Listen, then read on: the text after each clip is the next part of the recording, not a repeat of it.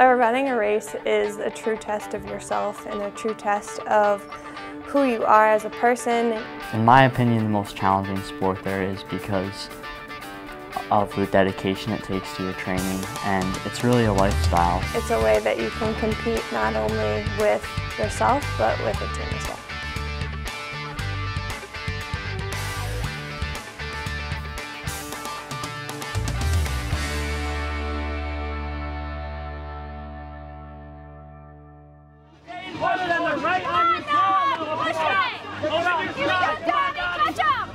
I would say cross country is a sport that consists of running through different terrain, not necessarily the woods, but it could be on the road, on a track as well, for a competitive nature to win.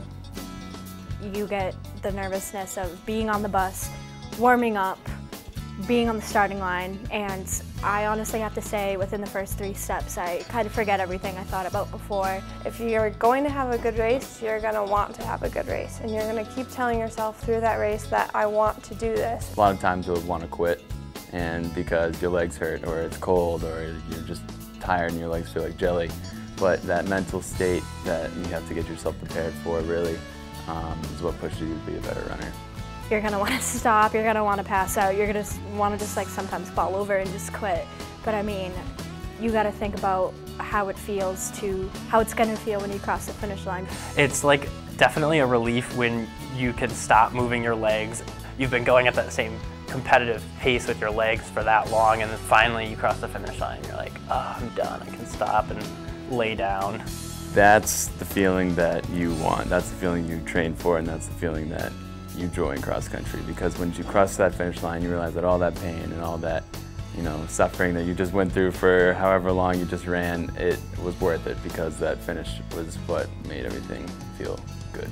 There's just such a rush of emotions, whether you did the best that you could or whether you're so frustrated. I think that it's just a relief to be done, and you're proud of yourself either way. I always kind of set a goal before a race, before a big workout to perform a certain way, and sometimes if that doesn't work out, I mean, I get a little discouraged, but I don't let that like get too hard on myself, because I always know that people have off days. So, I mean, you just gotta look for a better tomorrow and things will turn out for the best. I think it's the same for a lot of sports. You have to take time off. You have to know when you're pushing yourself and when you're hindering yourself or you're hurting yourself.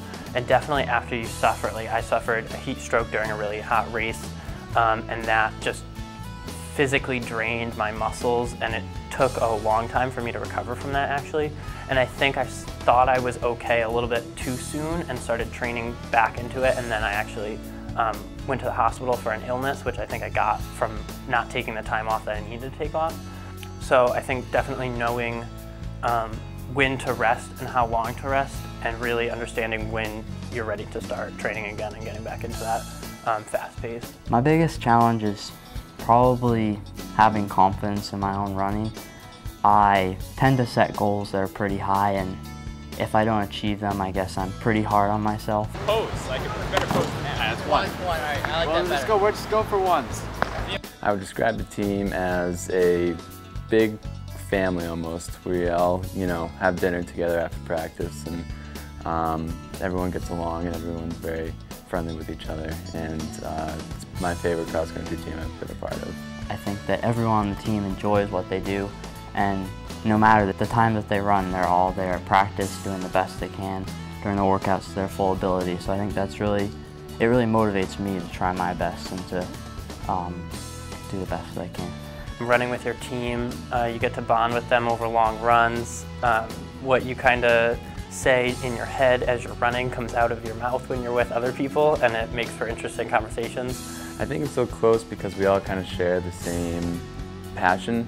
I know a lot of us aren't, D1 runners or anything like that, but we all share that common ability to run. All right, Noah, let's go! Let's go, go! Come on, Donnie! Donnie, stay ahead of the back! When I started cross country, we had a different coach.